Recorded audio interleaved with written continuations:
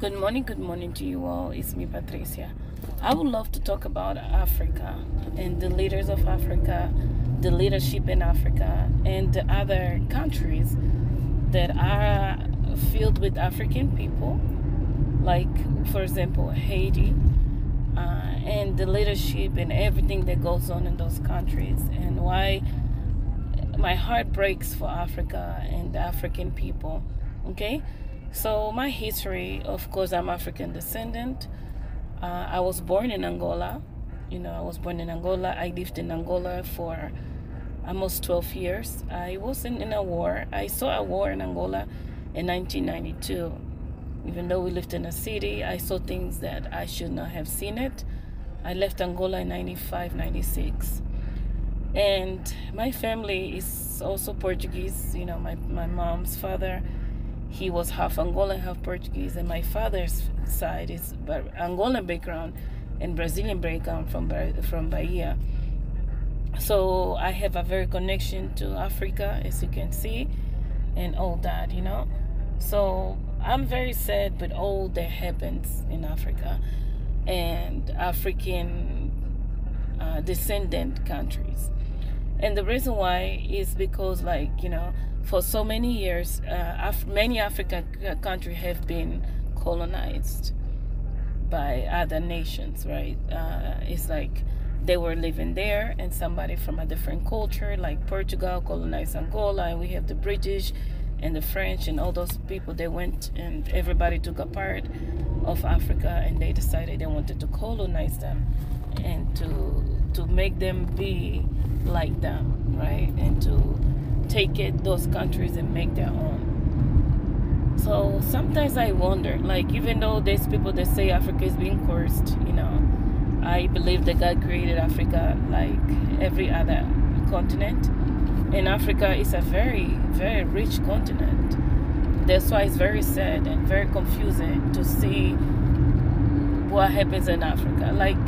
Today, Nigeria has a new president, and during the presidency and all the events that lead to the new president, as you know, the vote and everything, a lot of sad events happen in Nigeria.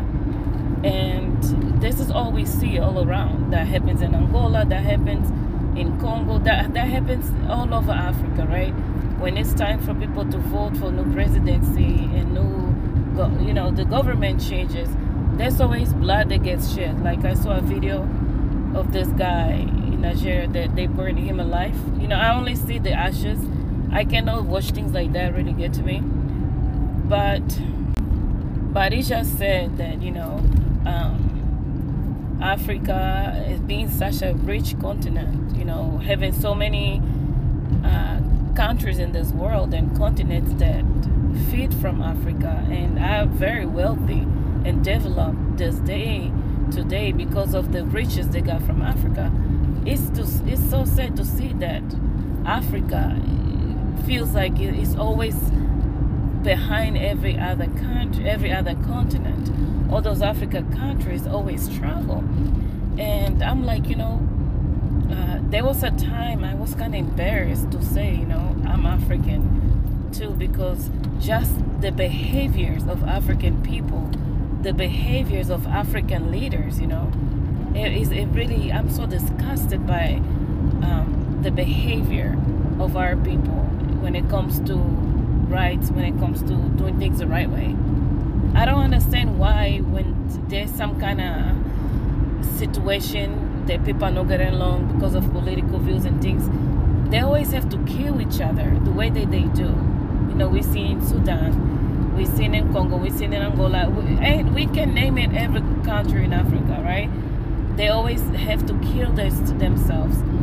And also, African people, we are like the crabs, in a bucket.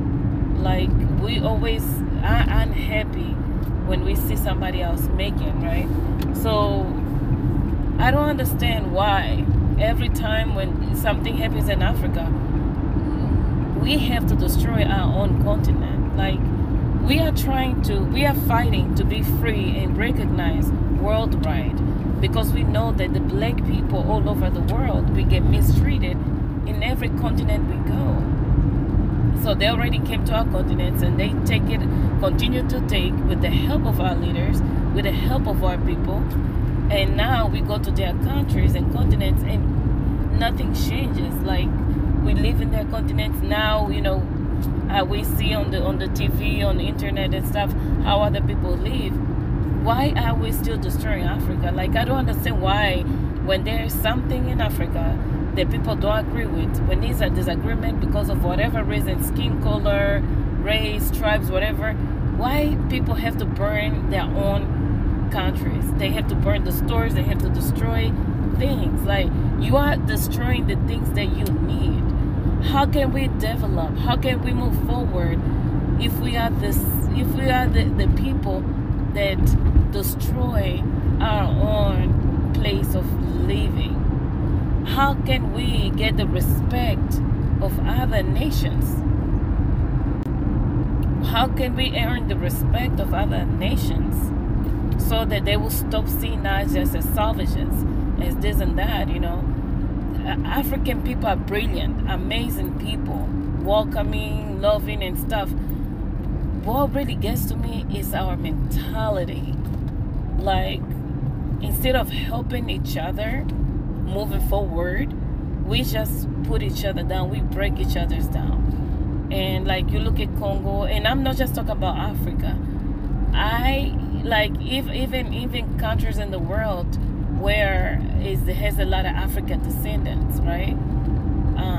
Like, for example, what is happening in Haiti, it is so heartbreaking, because it's like, man, we suffer so much because of slavery. Like, look at South Africa and other countries in Africa where the own people of Africa could not be and cannot be in certain areas, and are treated like slaves and mistreated in their own countries, in their own home. It's like, there's no home for African people, not even Africa. But Africa is so rich. Like, why don't we develop? Like, why don't we learn with time? How much more do we need to suffer in order to change our sets and become the people that we were created to be, right? Because Africa is cursed, Africa is this. So if Africa is cursed, what are we doing to undo that curse? Do you understand? Like, we cannot continue just to live a life, Africa is just a cursed continent. If it is true, if Africa is supposedly is a cursed continent, what are we doing as Africans, as blacks, as African descendants in order to change that? Why are we not applying the new laws, the new views, the new ways in our own countries, right? Because it's like, man, look at Nigeria. Everybody's knowing Nigeria. Nigeria is developing because of the music, because of the clothing, because of so many things. And I'm very proud of Nigerians, because I see a lot of times Nigerians really go and they really do good in school. But what are we doing that we continue to act so crazy towards our own things, our own people? We are continuing to destroy our own continent, our own countries, when we have children and grandchildren that we want to.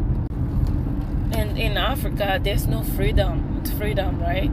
People do voting and do all those things, but the leaders always stay in power for years and years and years. Even those leaders, they don't do nothing. They always stay in power. People help each other. It's their friends and their friends that are in control, and they always stay in power, even though they don't do nothing for those countries. Look at Angola. How long José Eduardo was in power for? Look in those countries. Why is not like other countries? You stay 4 years or 8 years and then you out.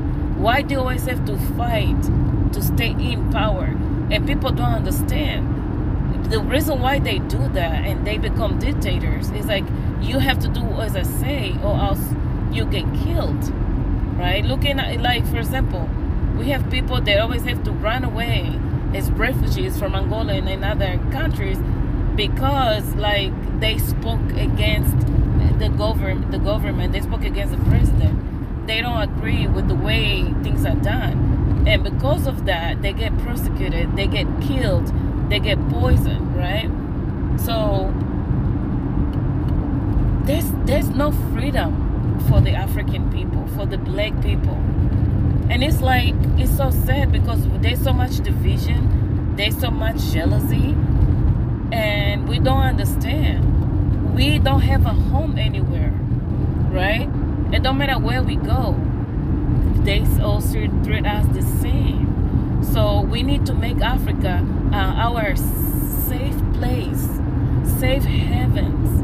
We need to build Africa with a mindset that this is our home.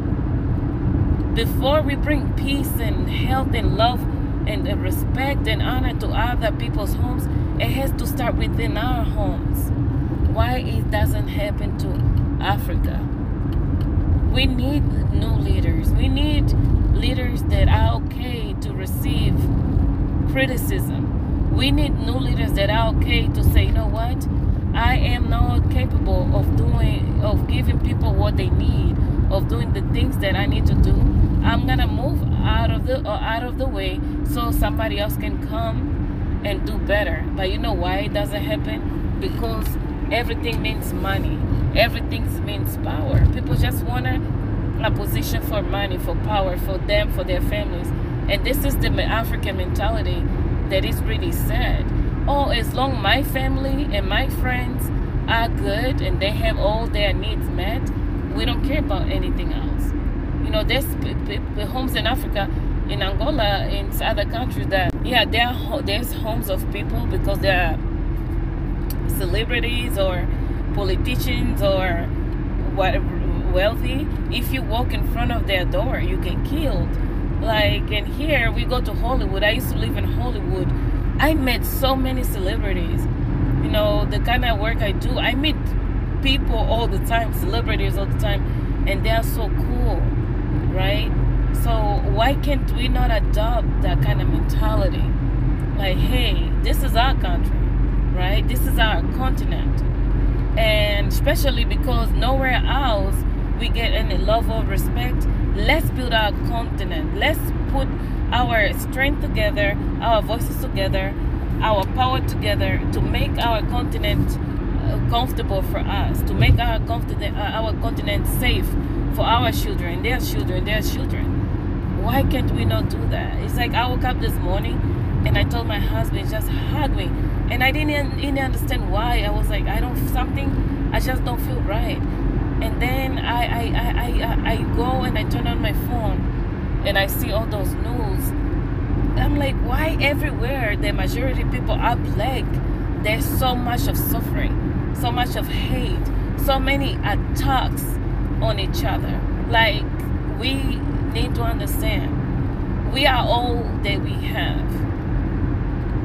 We need to stop making everyone else healthy and wealthy and happy and up here while we keeping ourselves and our own people down. We need to stop being that crab in the bucket.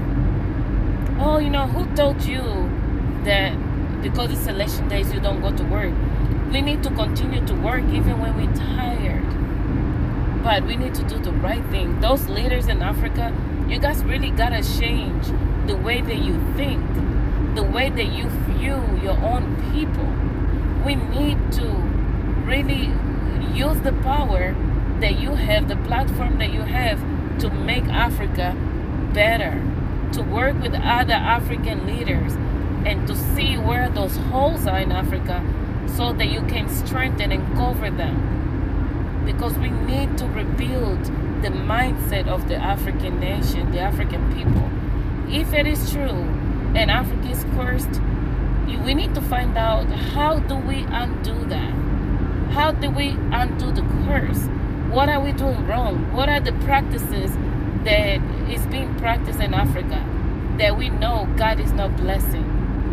right? Because a lot of things has to do with that. Why is God allowing and continues to allow so much bad things to happen in our continent?